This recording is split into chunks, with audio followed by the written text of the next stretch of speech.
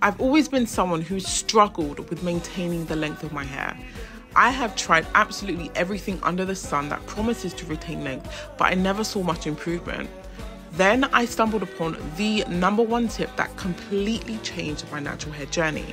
The tip that I learned was to find out my hair porosity, but I never thought that this would work for me. When I started customizing my routine according to my porosity, I saw such a huge difference. My hair became more soft, smooth, shiny. It also made my hair easier to manage, style, and most importantly, I have retained length. The best part about it is that absolutely anyone can do this.